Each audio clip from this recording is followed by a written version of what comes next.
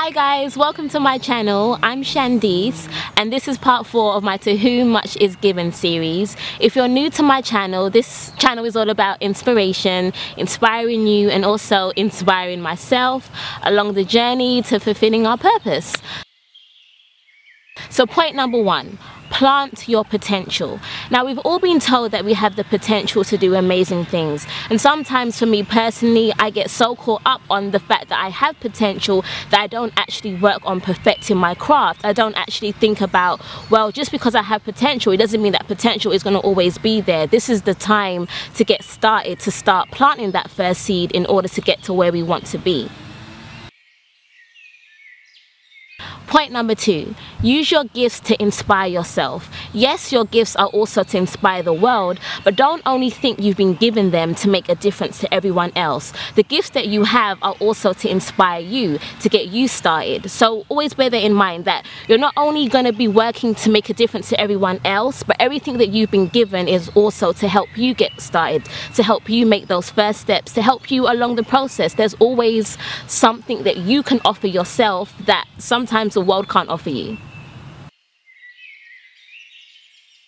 Point number 3, stop fearing what you have the power to do. One thing that I've noticed in myself personally is that I contradict myself.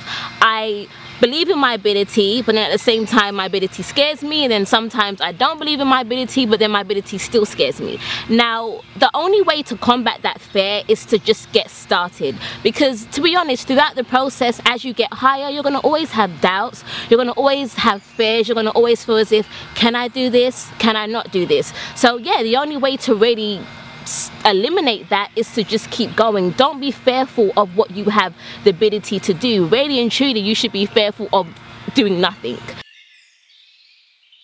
And my last point, point number 4, is less is more. It's important not to confuse doing a lot with making progress. There's a difference between being busy and being productive. There's a difference between having a lot to do and having actual purposeful pursuits that are going to move you forward. And I know sometimes it feels good to have a lot to do, even though it's overwhelming, but you kind of fool yourself into believing that you're doing something of relevance, you're doing something of importance, when sometimes you're only exhausting yourself, you're only wasting your time, when really and truly you should be focusing on maybe 1 or 2 tasks that are going to actually move you forward.